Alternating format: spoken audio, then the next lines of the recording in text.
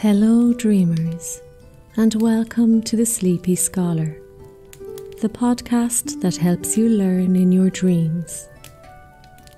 I'm Debbie, and tonight we'll embark on a journey to the enchanting landscapes of Ireland, where myths and legends come alive. This story, inspired by a suggestion from a neighbour and a listener of the show, brings us to a mysterious Turlough near Giva in County Sligo, and the ancient legend of Lugh's epic victory. If you enjoy my stories and they help you get some good rest, think about tuning into The Sleepy Scholar more often. And if you've got a favourite episode, why not share it with a friend or family member? Your support helps these stories from Irish culture stay alive for everyone to enjoy, now and in the future.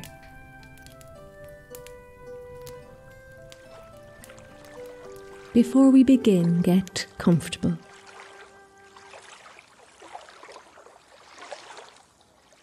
Close your eyes and take a deep breath in. Then exhale slowly. Now imagine a warm, soothing light at the top of your head. As you breathe, let this light move down over your body, releasing tension. Feel it relax your forehead, your eyes, and jaw. Let the light flow down your neck, shoulders, and arms, easing away the day's stress.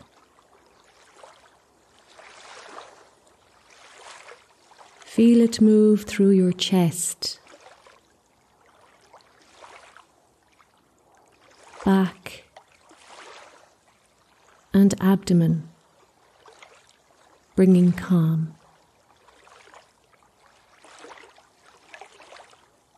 Finally, let the light travel through your legs, all the way to your feet.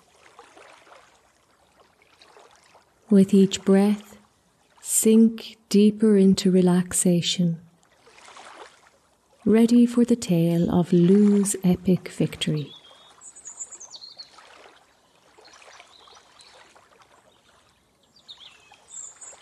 Imagine yourself standing on a hill, overlooking a serene Irish landscape. The rolling green fields stretch out before you, dotted with wildflowers swaying gently in the breeze. The sky above is painted in hues of twilight, with stars beginning to twinkle like tiny beacons of light. As you breathe in the fresh, crisp air, the distant sound of a gentle stream reaches your ears, adding to the peaceful ambience. In the heart of this enchanting land lies a mysterious Turlough, a seasonal lake that emerges and fades with nature's rhythm. This Turlough holds a secret, one that dates back to ancient times, when gods and heroes roamed the land. It is said that this Turlough was formed by the legendary Balor of the Evil Eye, a fearsome giant with a gaze so powerful it could scorch the earth. Tonight we will explore this legend and the magic it brings to the Irish countryside. As we journey through the tale, Allow the calming images and the gentle words to guide you into a restful sleep. We journey now to a quiet evening in the Sligo countryside, near the village of Giva, where the landscape is dotted with ancient stones and hidden paths.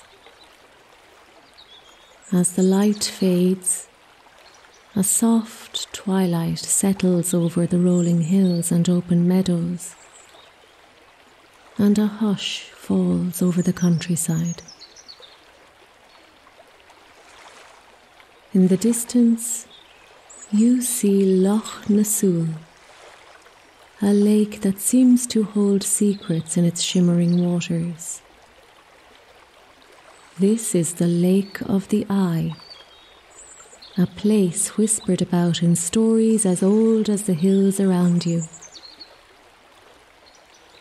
The lake appears almost otherworldly, its surface reflecting the darkening sky like a mirror, hinting at the mysteries below.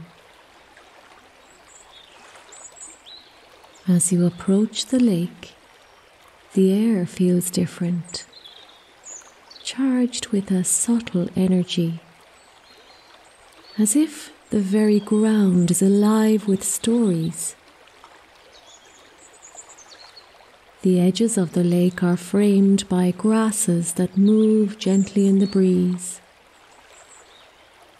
their movement barely disturbing the stillness of the water.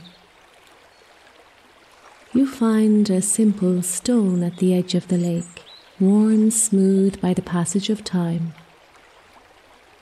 and it offers a perfect place to sit and reflect. The water laps quietly against the shore, creating a rhythmic sound that soothes your thoughts. The lake's presence is almost palpable, as if it holds the memories of the past within its depths. There's an eerie beauty here, a sense that this place is a gateway to another time, another reality. Close your eyes and take a deep breath, feeling the unique atmosphere of this place. Let your mind drift as we delve into the legend of Lughnasadh, the tale of Lugh's epic victory.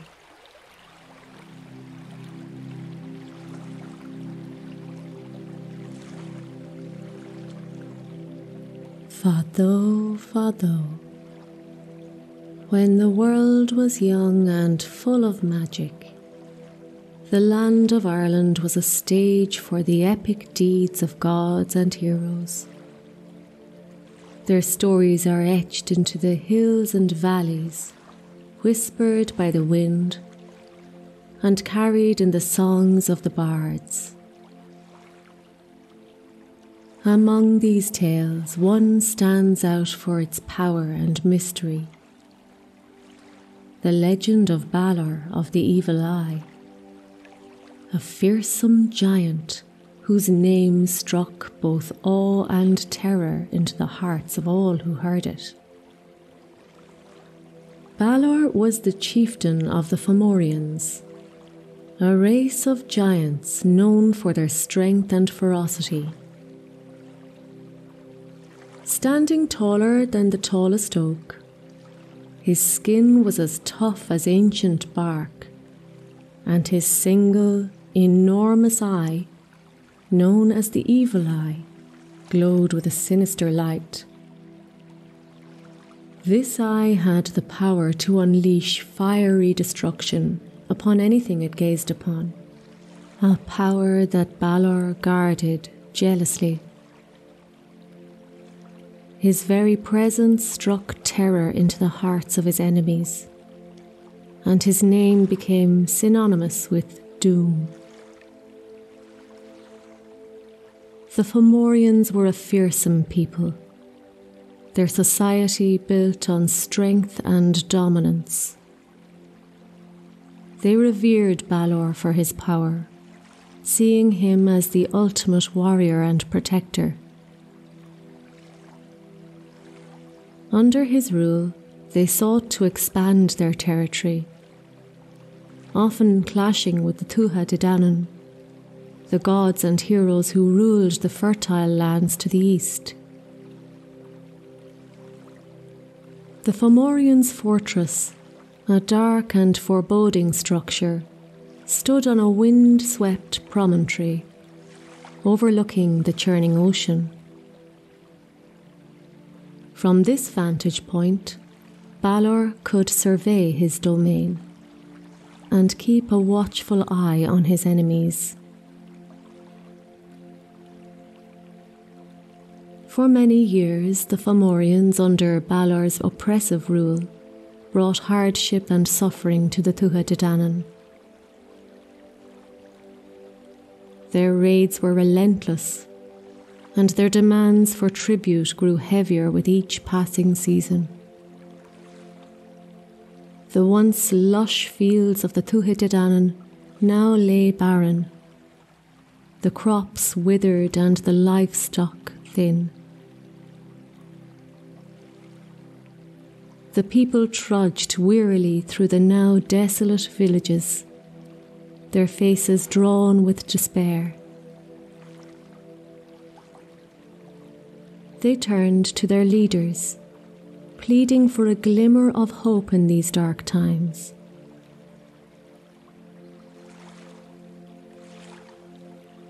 King Nuada sat on his throne, his silver hand gleaming in the light of the great hall. The weight of years and battles fought was evident in the lines etched into his face and the weariness in his eyes. But still, he radiated wisdom and nobility, as befitting the ruler of the Tuatha Dé Danann.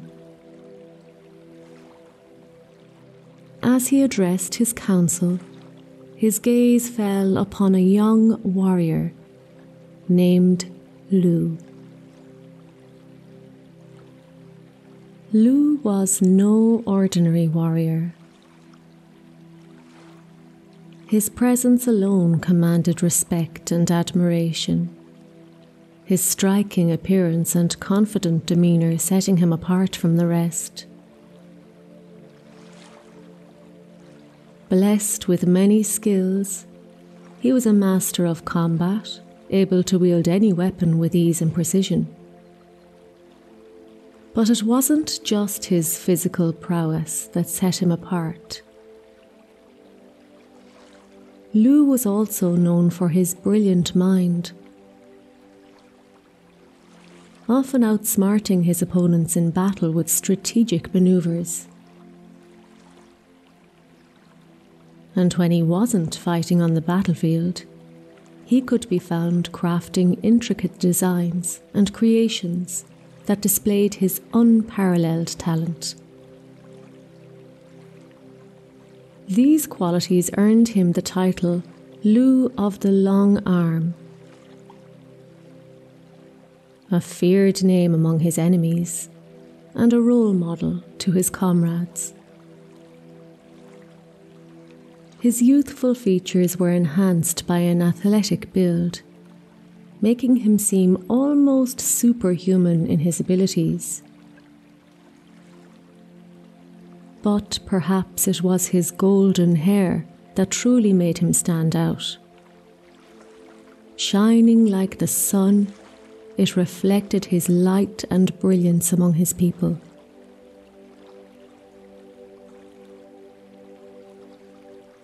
A prophecy had been passed down for generations, ingrained in the minds of every member of the Tuatha. It told of a great hero, born under a bright star, who would rise up to defeat his evil grandfather, Balor. The Tuatha Dé Danann clung to this prophecy like a lifeline, their only glimmer of hope in the face of certain destruction. And so, when Lugh entered the fray, they knew he was the one destined to save them all.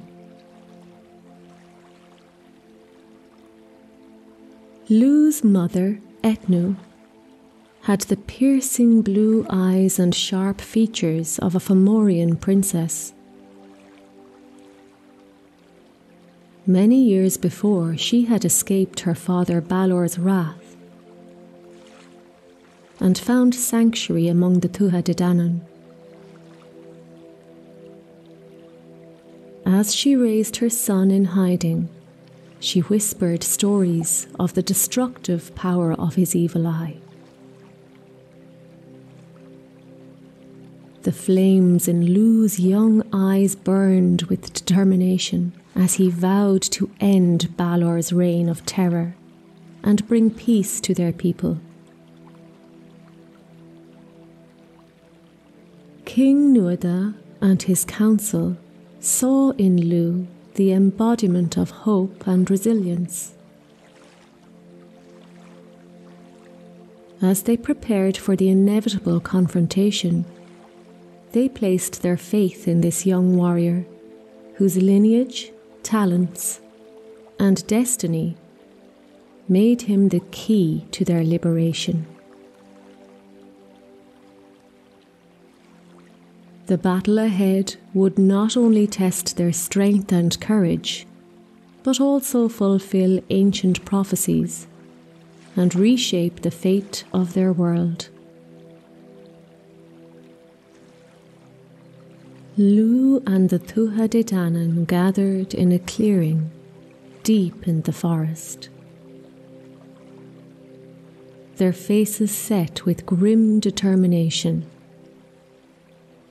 They had been training for weeks, perfecting their battle formations and crafting weapons infused with powerful magic.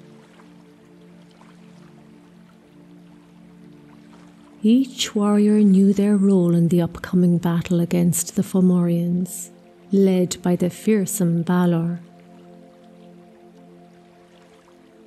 They would need more than just physical strength to defeat him. They needed strategy, courage, and the unbreakable spirit of their people.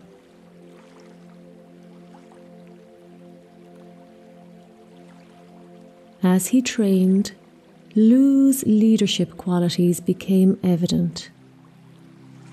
His vision for a united and prosperous Tuatha Dé Danann gave his people the strength to endure their hardships and the courage to fight for their future.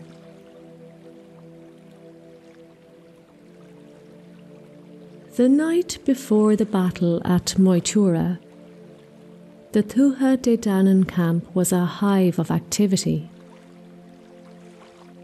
Warriors sharpened their swords and spears. The seers, their eyes glazed over and distant, used divination to pierce through the veil of the future. They sought any signs or omens that may impede their plans, carefully guiding their strategies like a ship through treacherous waters. The air was thick with anticipation and the weight of what was to come.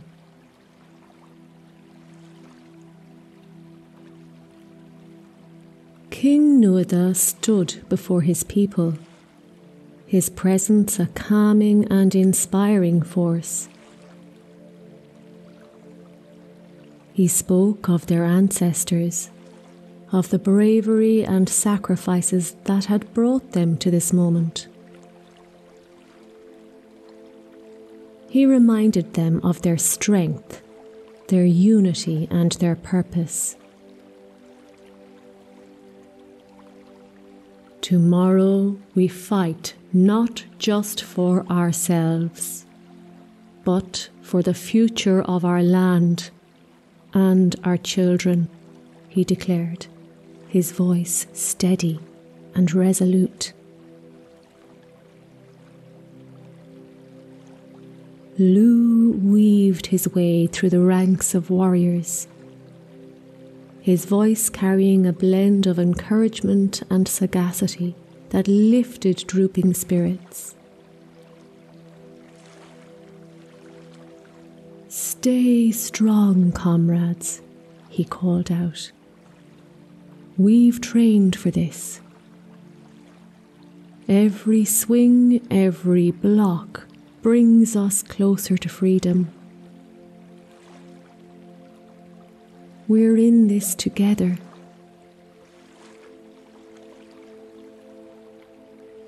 He stopped beside a young warrior who looked particularly anxious. Placing a reassuring hand on his shoulder, without saying a word, he instilled a sense of calm determination in the boy. Watching as he stood tall and ready to face whatever was to come.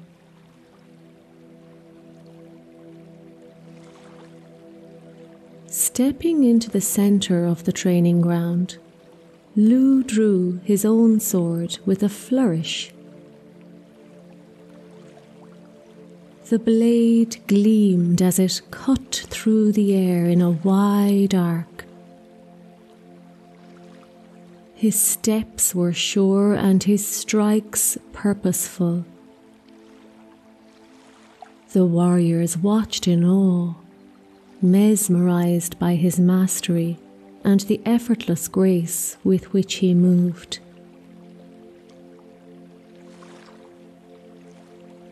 The men were ready.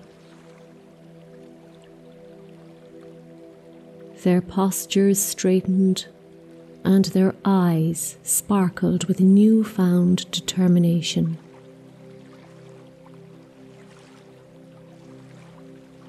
As the first light of dawn approached, the Tuatha Dé Danann gathered in silence.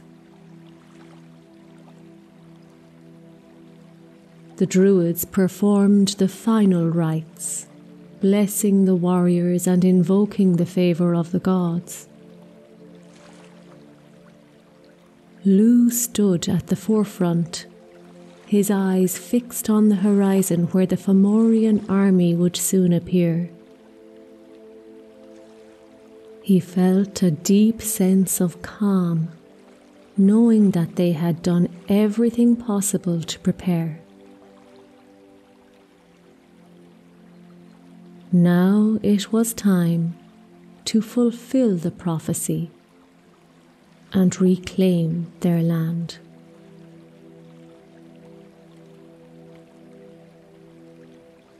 The plains of Moytura were shrouded in a heavy mist as the two armies faced each other.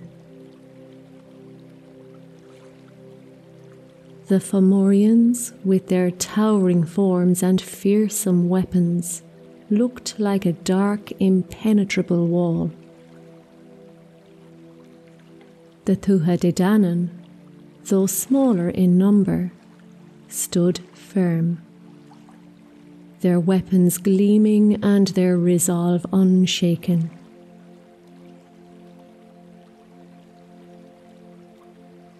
The first clash was deafening.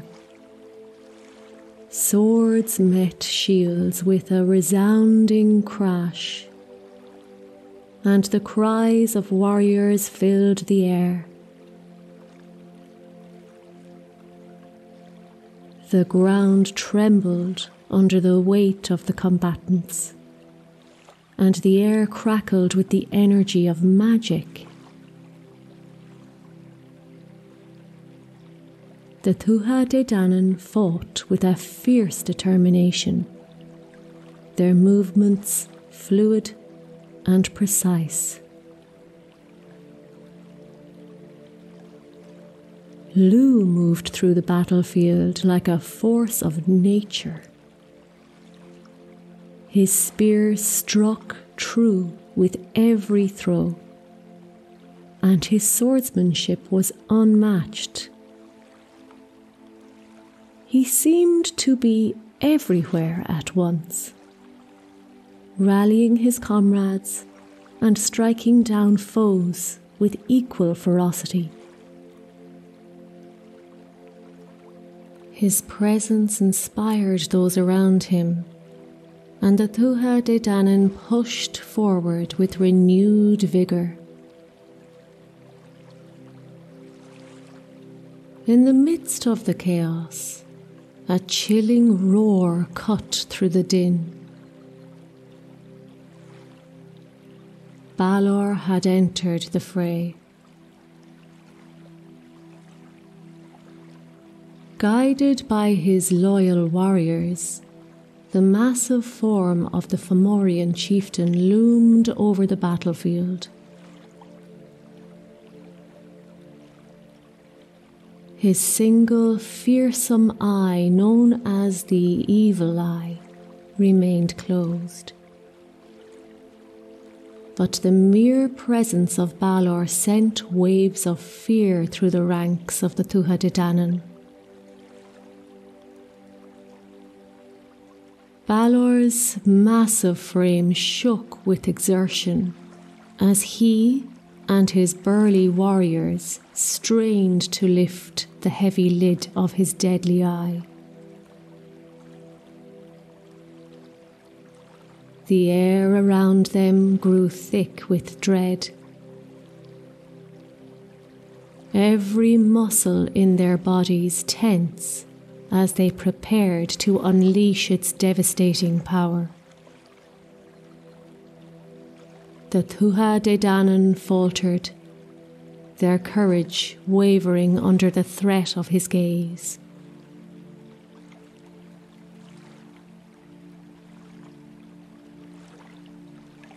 Lugh saw the devastation about to unfold, and he knew that the time had come. Weaving through the throng of combatants with determination, he made his way towards Balor.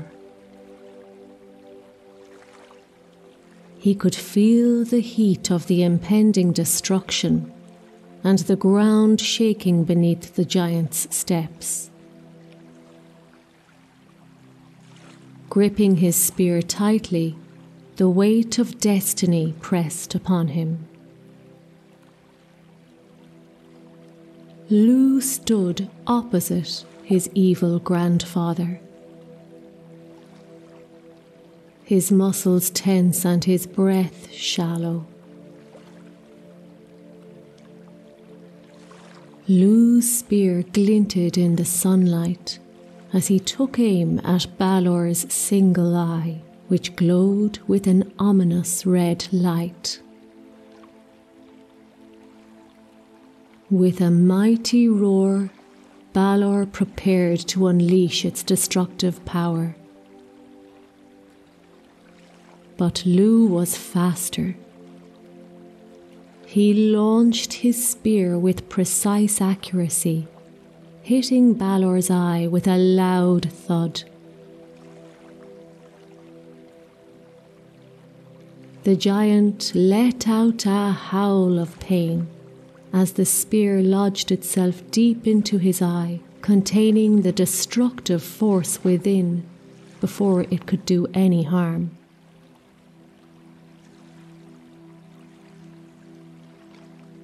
With a deafening cry, Balor clutched his eye as it fell from its socket. The earth shook beneath his stumbling feet as he tried to regain his balance. The eye plummeted to the ground, creating a deep crater and sending shockwaves across the plains. As the dust settled, a glimmering lake appeared in the centre of the destruction. Lughnasadh, the lake of the eye.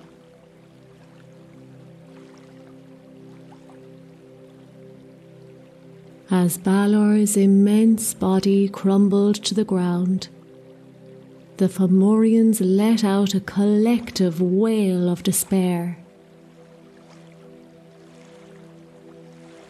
With their leader dead and their morale shattered, they were no match for the renewed strength of the Tuatha Dé Danann. The sound of clashing swords filled the air as the two armies resumed the fight. The Fomorian forces were pushed back, retreating in disarray as the Tuatha Dé Danann reclaimed their land with swift and decisive blows.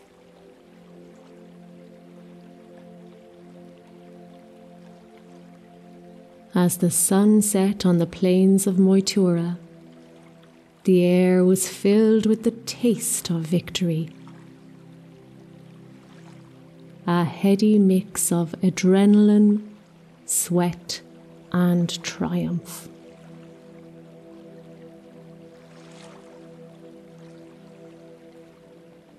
Lugh stood victorious over the fallen form of Balor, his chest heaving with exhaustion and elation. The threat that had loomed over his people was no more. The tyrant's fiery eye extinguished forever.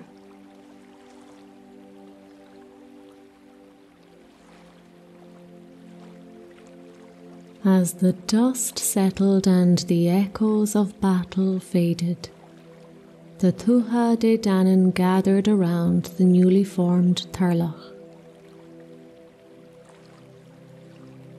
The lake, born from the fiery energy of Balor's eye, shimmered in the soft light of the setting sun. Its waters were crystal clear and still, a perfect reflection of the pink and orange sky above and the rolling hills that surrounded it.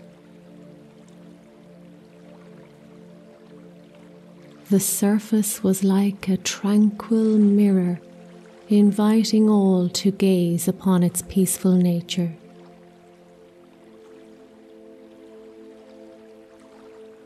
The Lugh became a symbol of transformation and resilience. From the ashes of battle and destruction, a place of ethereal beauty had emerged.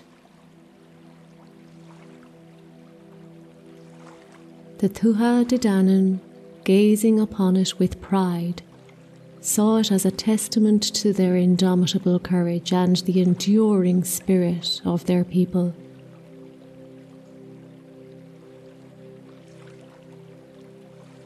The once barren land now teemed with life, with vibrant green foliage stretching towards the sky, and crystal clear waters shimmering in the sunlight. It was a sacred place, imbued with the strength and determination of those who had fought for its existence.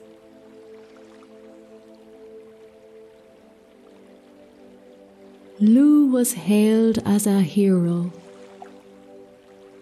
his name spoken with reverence and deep gratitude.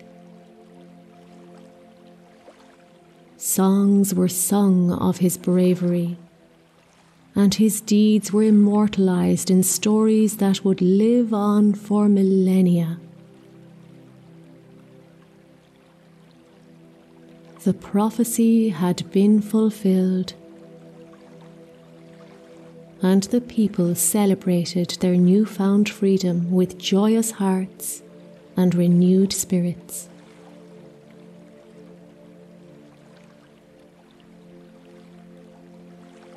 The legend of the birth of lughnasadh still echoes through the ages, reminding us to remain brave and strong in the face of adversity. It stands as a steadfast reminder that even in the depths of despair, there is always hope for rebirth and growth.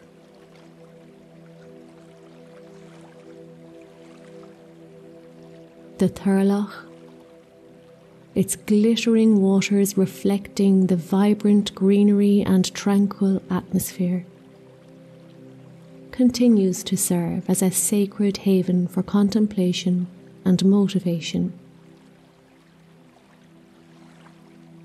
An emblematic representation of the everlasting resilience possessed by the mythical Tuatha Dé Danann.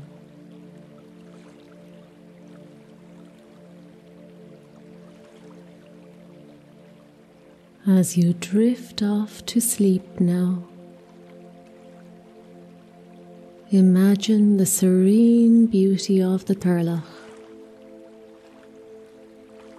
its waters calm and clear, reflecting the evening sky.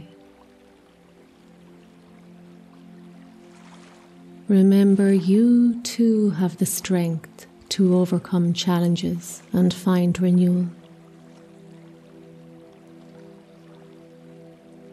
Just as the Turlough transformed from a place of fiery destruction to one of peace and beauty, so too can you find tranquility and strength within yourself.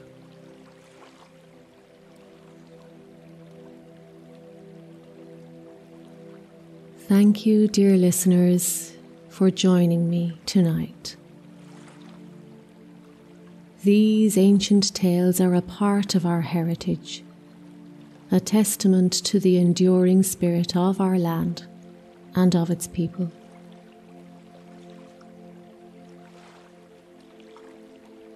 As you drift further into sleep, let the calming images of the Turlough and the bravery of Lugh fill your dreams. Until next time, sleep well, dream deeply, and wake refreshed.